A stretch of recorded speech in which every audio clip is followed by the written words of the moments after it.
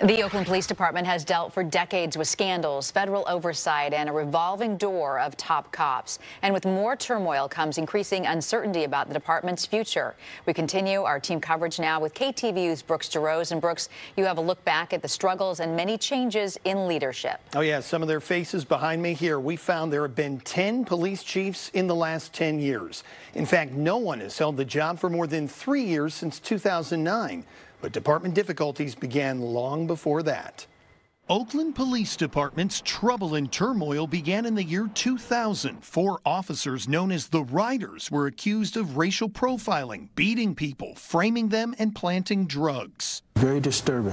There's no tolerance for the actions reflected in the allegations. The scandal cost the city millions. Criminal cases ended in mistrials, and federal oversight began.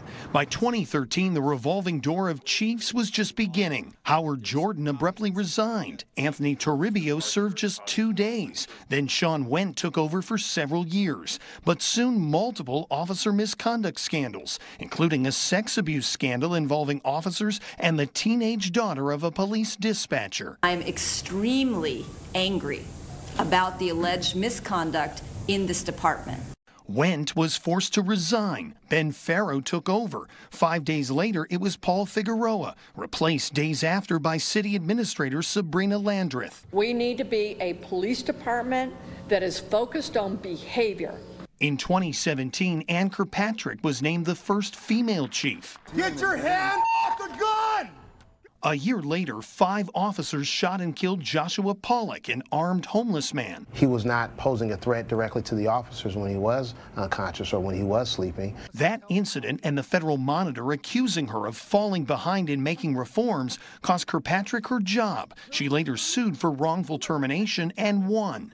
Darren Allison became acting chief, and months later, former San Mateo Police Chief Susan Mannheimer was appointed interim chief. Until LeRonne Armstrong started in February 2021. By the fall, 9 officers were disciplined for their part in an offensive Instagram account involving sexist and racist posts. You have to focus in on those that are committing crimes. With numerous challenges facing the city, 2023 began with a new mayor and new allegations of mishandling officer misconduct cases.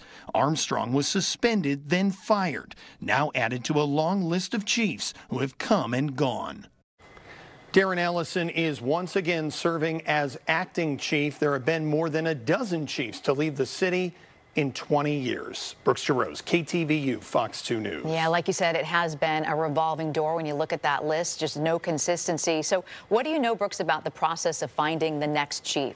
So there will be a national search. That means they can look outside of the department, but they can also look inside the department to see if there's anyone that could take over and would be willing to take over in the future. All right, we will stay on top of this, Brooks. Thank you.